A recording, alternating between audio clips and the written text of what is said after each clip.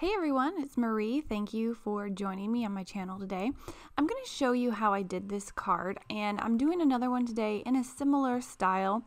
I like to kind of call this stamping silhouette stamping because I'm stamping the images in a dark color, which is giving it a silhouette look. So I'm using the Altenew Dainty Bouquets stamp set along with the label Love, and I'm going to make a similar card.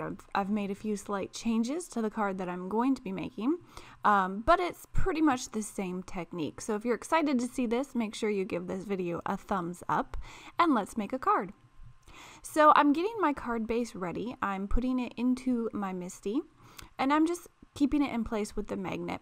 Now, one thing I really like about the Altenew stamp sets is they come with layering guides if it's a layering stamp set. So it takes the guesswork out of where you need to put each stamp.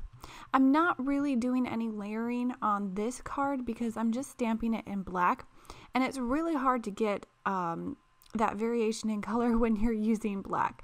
So I'm not really doing any layering.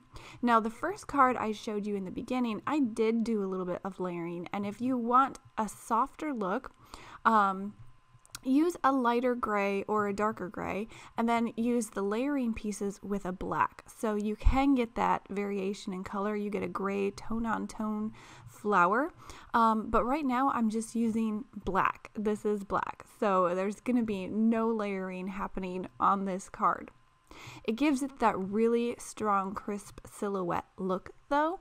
And if you think of a silhouette in photography, it's when you have a really strong backlight, so the light is behind the subject, so the subject is actually blocking out the light and you get that black silhouette. So that's kind of my inspiration for this card and just creating this scene. I'm going to be doing some ink blending as well using some sunset colors, so I think it's really pretty.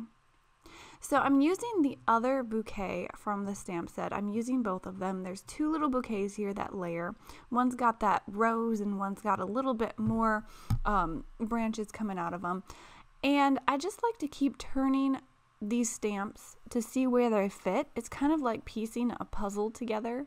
And so I'm turning them to see where they're going to lay across my page. And I'm going to fill up the background by stamping a pattern.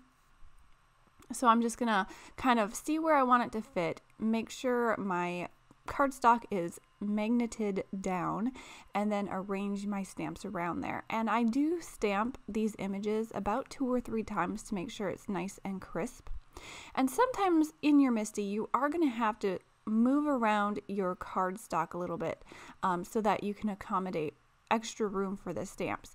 So you can see here I'm aligning my cardstock at the top now so I can get some stamps at the bottom, and I don't need to stamp the whole image. I just want some of the edges coming onto my cardstock. So I'm just getting my head over there making sure it's lined up, so I apologize for the hair shot, but sometimes I do have to get right over my project to make sure everything's lined up. So I've got this last stamp that I'm going to do, and I was a little bit disappointed in this one because you can kind of see as I lift the door, my cardstock moves a little bit, and I did not account for that. So I kind of got a double stamp up in that corner. Now it's not noticeable very much when you get your ink blending on. And I'm going to go ahead and ink blend now. I'm going to turn on a little bit of music for you so you can just watch the ink blending. And if you want to skip the ink blending, just skip to about 6:24 or maybe 6:30 and you'll be able to skip all this ink blending. But I wanted to leave it in so I could kind of show you the time and the effort that goes into ink blending a really nice background.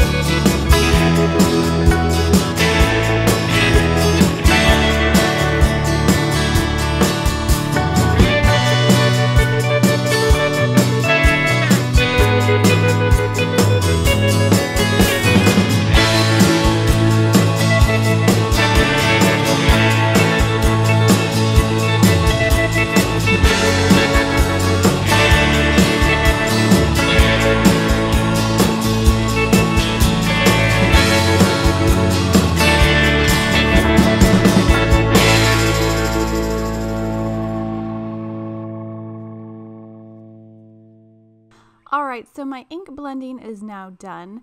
I don't know if you can see the colors that I use, but I use Scattered Straw on the bottom, Candied Apple in the middle, and Seedless Preserves on the top.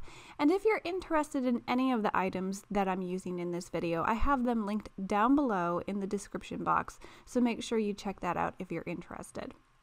So we're going to move on. I am taking this Label Love stamp set. I really love these sentiments. They're easy to stamp out and add to your card.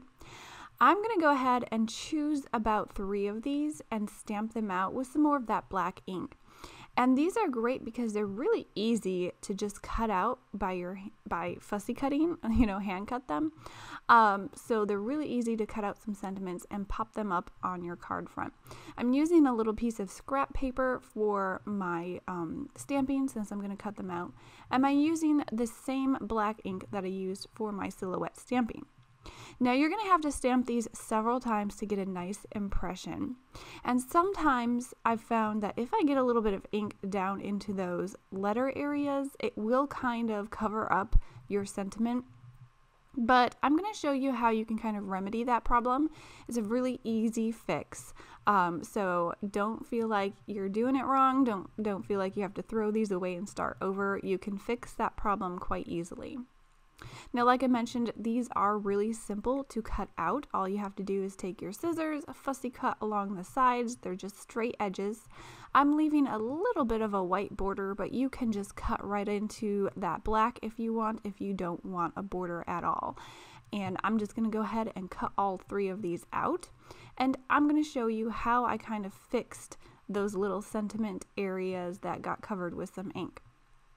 So if you have a white gel pen, this is really easy. I just took my gel pen, make sure it was writing on a piece of scrap paper. And again, I'm going to get my head right over here so I can see what I'm doing. And you just want to fill in those lines with the white gel pen. Just be careful to fill in, follow the lines of the sentiment. And nobody's even going to notice that you kind of touched these up a bit. But I would say a white gel pen in your stash is a really handy thing to have to fix these little mistakes or even add some highlights to stamped images. I really like my gel pens. I've had them for a long time. They're still working and they're great for adding detail for colored images and doctoring up your little sentiments that didn't quite stamp correctly. So I'm going to go ahead and just pop up these sentiments on some foam adhesive, and that finishes the card.